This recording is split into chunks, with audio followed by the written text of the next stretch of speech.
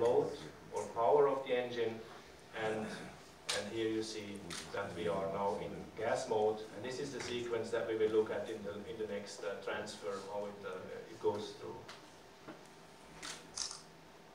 Another interesting feature here is that you can see we are now at 83% load.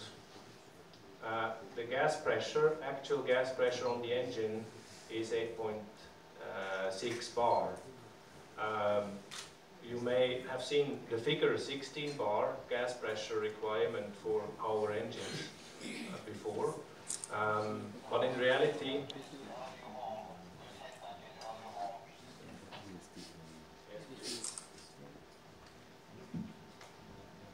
it's so that we can, in most of the cases, live with a much lower gas pressure. Typically, if the heating value of the gas is in the normal range, we would run up to full load with only about 10 or 11 bar supply pressure. 16 bar gas pressure is required for special cases when the heating value of the gas, or the calorific value of the gas, is decreasing, and then we need to compensate with a higher gas pressure in order to inject the correct amount or mass of fuel at every cycle. That can typically happen on LNG carriers when a lot of nitrogen boil-off is generated at the beginning, but as soon as this is over, gas pressure can be reduced to 10-11 bar or even lower for typical operating loads.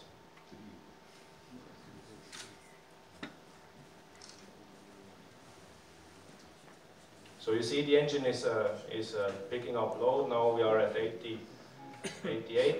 now. It takes some time to load up, as on every engine.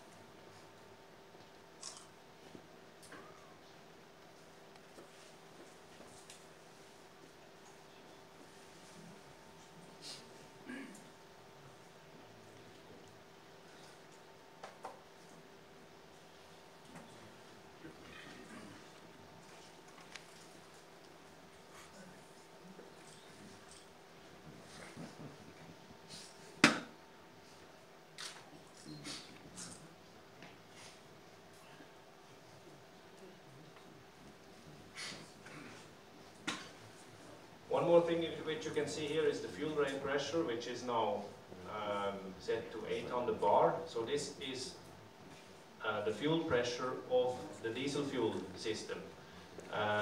Even if we are running, or even though we're running in gas mode now, the fuel rail pressure is kept on this level, and that's very much for safety reasons, that if whatever happens, the engine needs to change to diesel mode again, that the diesel system is fully ready and the diesel system can pick up operation of the engine immediately without any change in power or speed. And this is what you will see then in the next point, when we trip from 100% load from gas mode to diesel without any change in speed or power.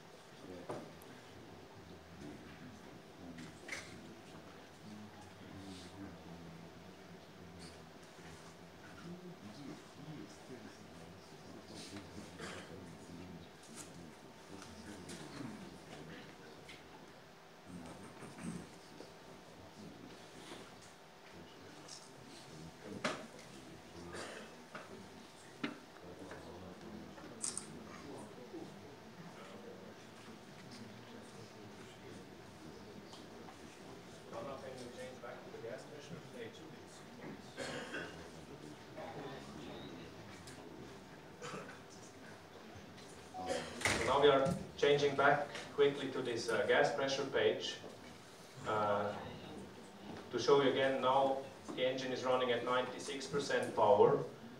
Gas pressure actual gas pressure is 10 bar, so we're well below 16 bar.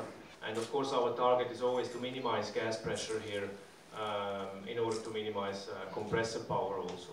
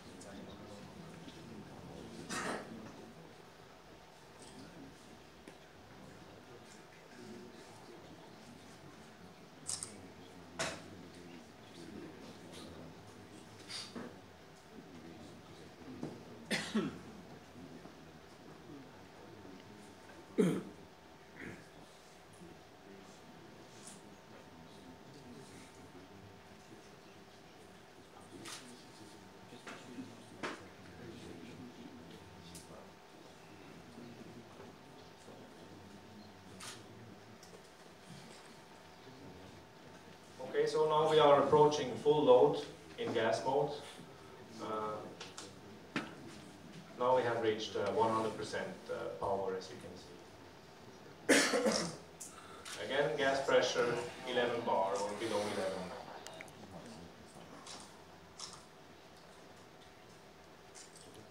Okay, please change to emissions screen and on.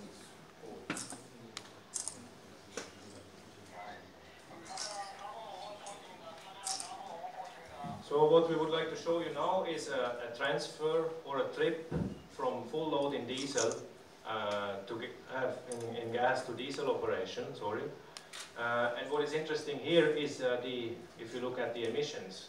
Now we are full load in gas mode, and you see NOx emissions, unfortunately a bit small for people in the back rows. NOx emissions are about 100 ppm or below. And you also see other emission ratings here, but it's very interesting to see when the engine trips to diesel, and of course then moves into normal diesel combustion mode, that NOx emissions are dramatically changing. 90 or 100 ppm NOx is something like 0.5 grams per kilowatt hour, so this is well below any emission limits, IMO Tier 3 emission limits. Yes, please change to diesel.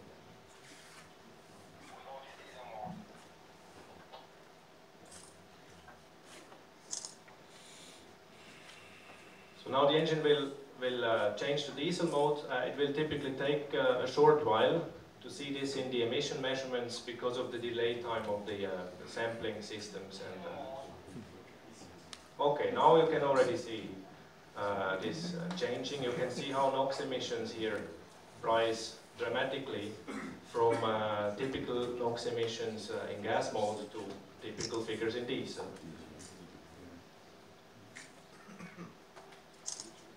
And again, the engine keeps running, is in diesel mode now. It runs with the same speed. There is no interruption, no power reduction for this needed, and it just keeps on running.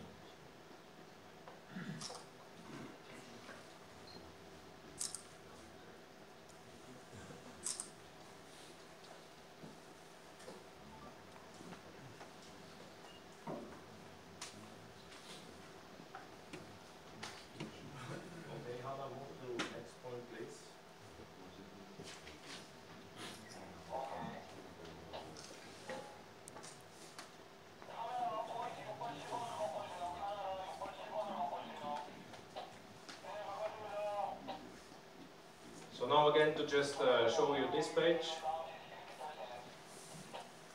Yes, please go down. Again you see the main page here, full load in diesel mode now, full nominal speed. And as said before, now the output of the engine is being reduced to 50%.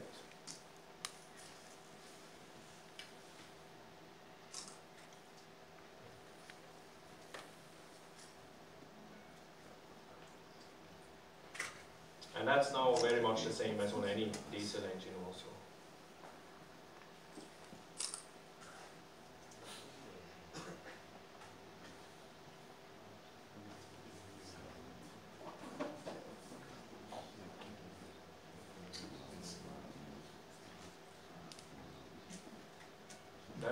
Naturally you will see now with the engine load coming down that scavenge air pressure, turbocharger speed is going down.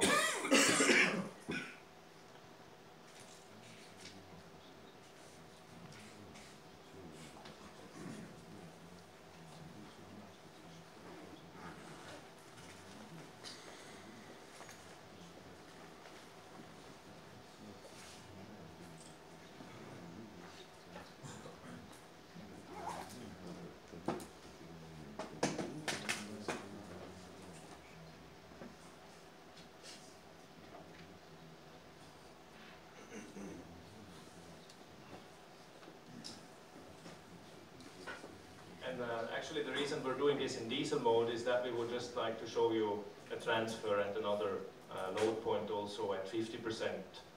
We could have done this same thing in gas mode, but I think it's better to demonstrate a transfer to gas mode at lower loads also.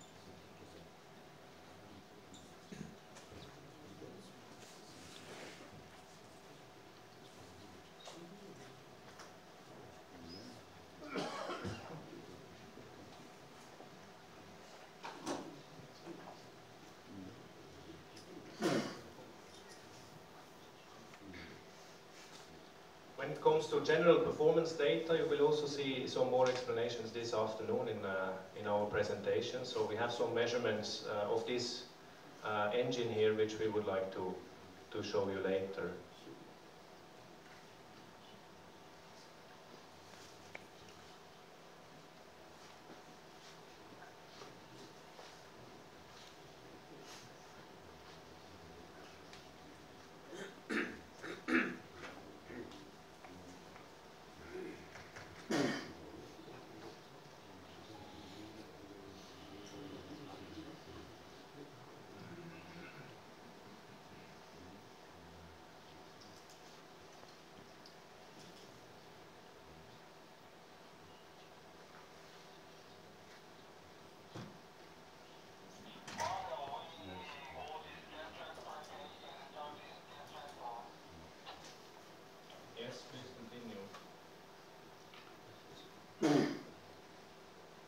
Okay, now again, the page is changed, and the transfer is now initiated.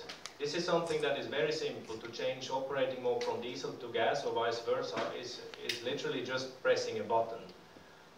What would happen then is that the system checks if this gas fuel system is ready. Now you see we are running in diesel mode and move to transfer. Transfer preparations are ongoing now, and that's what I mentioned before. That is what takes most of the time, to prepare the system and the engine for transfer.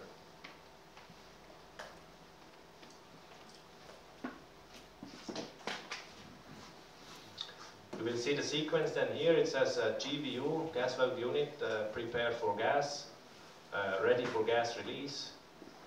and so on. That's the sequence that the system goes through every time the engine is changed to gas mode, and that's very much for safety reasons and in order to fulfill classification requirements. Now we have release gas command. The mode has changed from diesel mode to transfer mode, and now the transfer is ongoing. So the diesel amount is being reduced now, and the gas is increasing, and that's what is shown here. You can see this diesel bar which becomes smaller, and the gas bar becomes bigger. And what in fact happens is that the total fuel amount needs to be kept constant, so that the engine speed remains constant, and that's controlled by the speed governor. What is happening then is that the fuel command signal from the speed governor is split in two pieces, so in a gas and in a diesel part, and is going now through these ramps all the way until the engine is running at 100% gas only.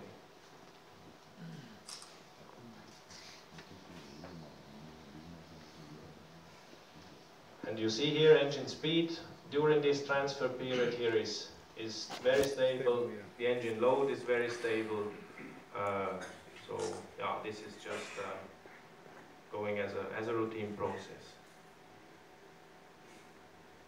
It takes some time, but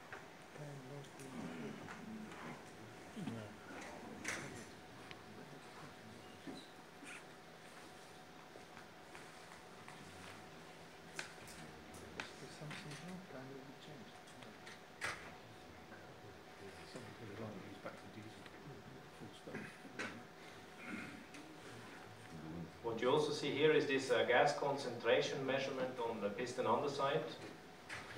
There is a measurement of the concentration on the piston underside for also as a classification requirement first of all, but also to indicate if something goes wrong. Now you see the level is about 3% of the lower explosion limit, and now it has actually changed to full gas operation. And you see here now operating mode is gas, so no diesel besides the small amount of pilot fuel which is injected.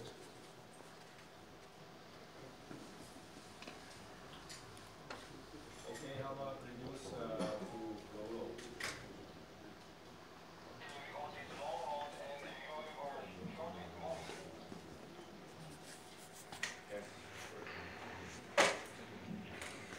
Okay, now while the engine load is being reduced again to or further to low load operation on gas, we would like to show you a short movie, as I mentioned in the beginning, a short movie of the assembly, or from design and testing, component testing, all the way to engine assembly. After that movie, we'll have our colleague Adrian Siegfried here to give you production feedback here of how it went with all the manufacturing and assembly. So please enjoy the movie first, and then the presentation of Mr. Siegfried.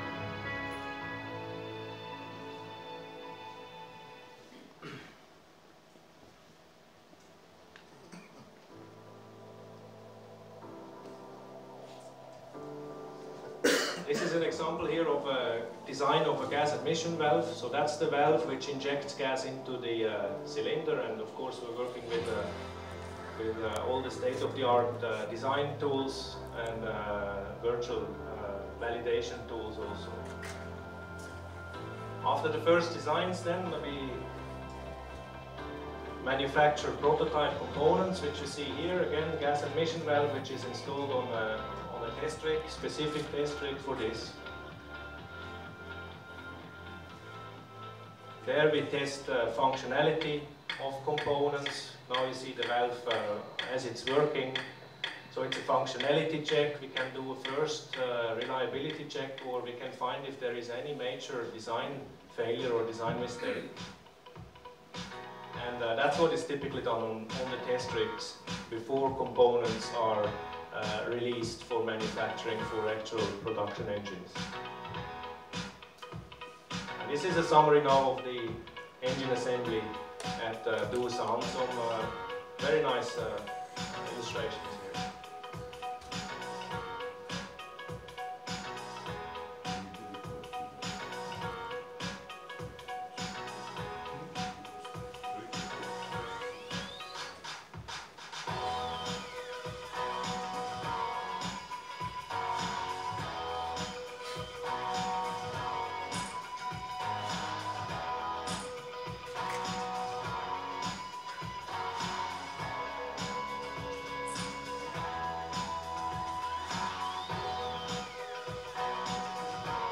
Specific components, you will see them on the engine later on. We have, for example, pilot injection valve.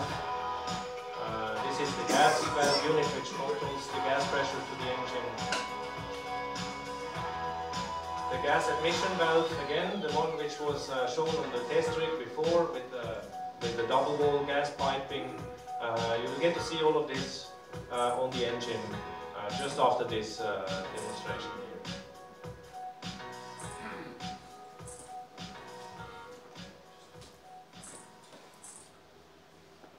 Okay, so now I would like to welcome Adrian Siegfried here to have a short presentation. He is our General Manager for Licensee Support and has been in Korea here for many years, so I think many of you know him very well. Adrian, please. Thank you.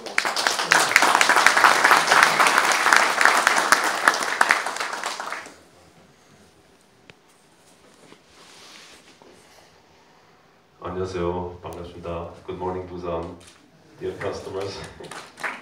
It's nice to see so many interested visitors at Doosan. I believe actually that our DF engine has really great future, and seeing so many interested faces here, I believe we are on the right track. We're just about to start.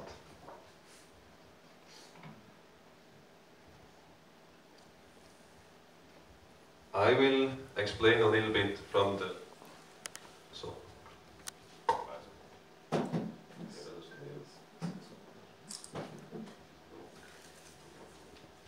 I will explain a little bit about the manufacturing feedback from this SK shipping project, which was built here at Doosan.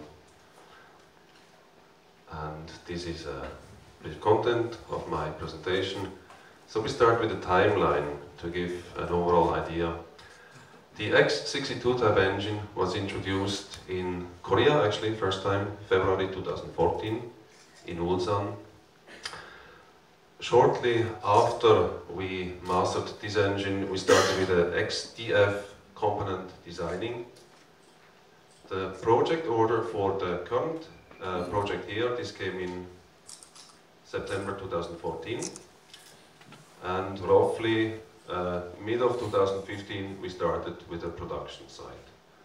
Assembly started somewhere early December. By Christmas, the engine was almost completed. In January, we had then the commissioning, followed by R&D testing until early March.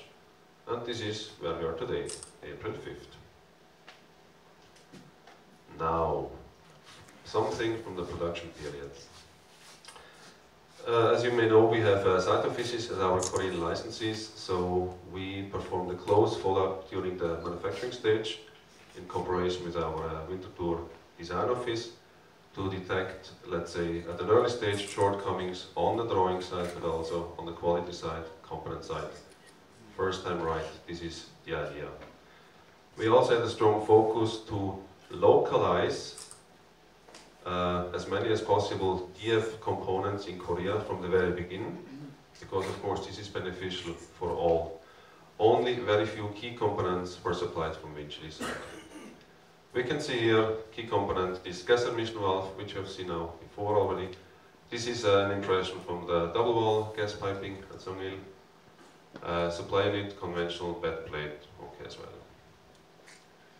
The main assembly took place December till beginning of January.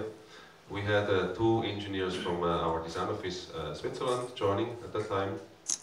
Actually, this is when they made the movie, one of them. And we say through this close follow-up and good cooperation, also with Doosan, I have to mention here, we could avoid major drawbacks or mistakes. Overall, the main assembly went pretty smooth. And we should also mention that the earlier experience from Doosan on the PIL engine, the PIL project, which at that time was also a pilot project, the first 672 in the world, this was very helpful. Commissioning, roughly 2 weeks in January. We had key persons from our head office joining to support the local team, because this is not only the world's first 62DF, this was also the first DF in Korea. So it was for all of us kind of a learning experience, and we had to work together to make this happen. We faced, of course, a few bottlenecks and challenges, as can be expected, but the overall timeline could be kept. Also thanks to Doosan's great support, night shifts and weekends, this was very much appreciated, working together to stay on track, stay on schedule. First engine start mid of January, the first gas runs took place late in January, and thereafter, pretty much right away, R&D tests started. Now with every new engine, we have to perform extensive testing, because we want to know that what we designed on the computer is actually working in reality. And this means a big chunk here was the automation side for, let's say, the various transfer states, safety systems, etc. We have software optimization, performance, engine performance tests and optimization, temperature optimization, stress measurements. The full package was applied here. And this overall went quite smooth. Here is actually an impression of the testing team enjoying fresh air next to the engine water break during their job. We have a testing team in Korea, established about 3 years ago. They were supporting quite much here, but naturally we also had to bring in DF specialists from headquarters with their experience. Outlook. Yeah, from the past to the present to the future. We have this week, Thursday and Friday, the official shop test with SK Shipping and Charter Total. 2 days, diesel mode and gas mode. The second engine, you will see later, is actually just in build-up stage next to number 1 engine. Bedding was mid of March. Meanwhile, it's pretty much progressed. Looks different. Engine installation somewhere mid of this year, and as per current expectation, we would have a sea trial early next year with a delivery somewhere in May. Thanks to SK Shipping, I found this photo on their homepage. Well, so far so good. We are actually pretty glad that no major issues during the engine productions were encountered. We had the usual minor issues, I would say, with the drawings, last minute modifications, but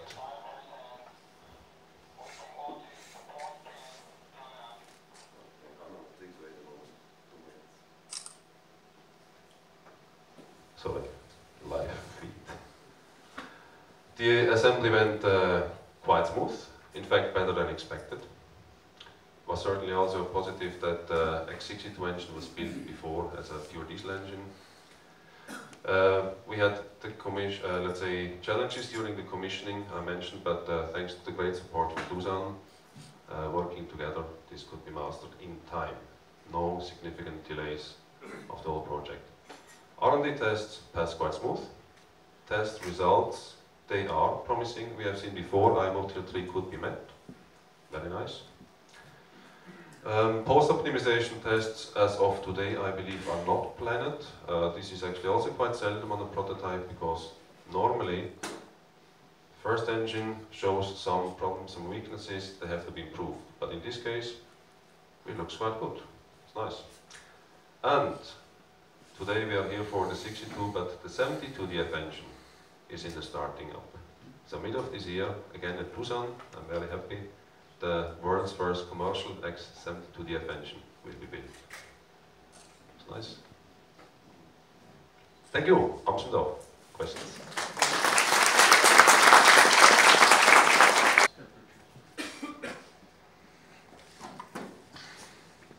Morning, Malcolm Burke, Shell. What's the gas temperature when it's injected?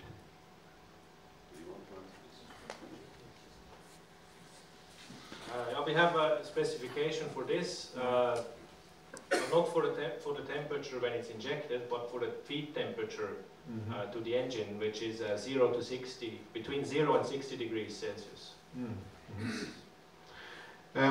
You've made quite a few comments measurements regarding NOx, but I noticed on the emissions panel, THC, total hydrocarbon, there was in excess of an order of magnitude reduction between gas running and diesel running. It dropped from about 650 to 45, which obviously in reverse means there's going from diesel to gas, we're looking at a much higher total hydrocarbon content. Now, given that the greenhouse gas equivalent of methane, unburned methane, is somewhere in the region of 20 to 25 times that of the CO2 that we're cutting out, is there not a cause for concern there regarding the well-known phenomenon of methane slip, which was that was quite ably demonstrated by your the readings there? Yeah, we actually have some material and the measurements results in the presentations this afternoon. So exactly on this topic also. So if you don't mind, I would actually propose to continue now with this program, as long as the engine is running, and get back to your questions later this afternoon. Very happy to answer them later in the session if it's okay for you. Of course, thank you very much. Thank you.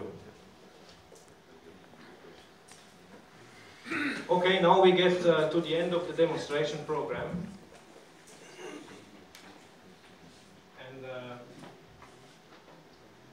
And what you see here now is that the engine, just a second. Yes, please.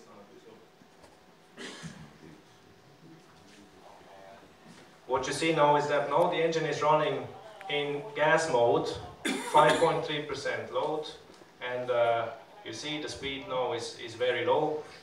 Low load operation on gas, and these low loads, 5% and even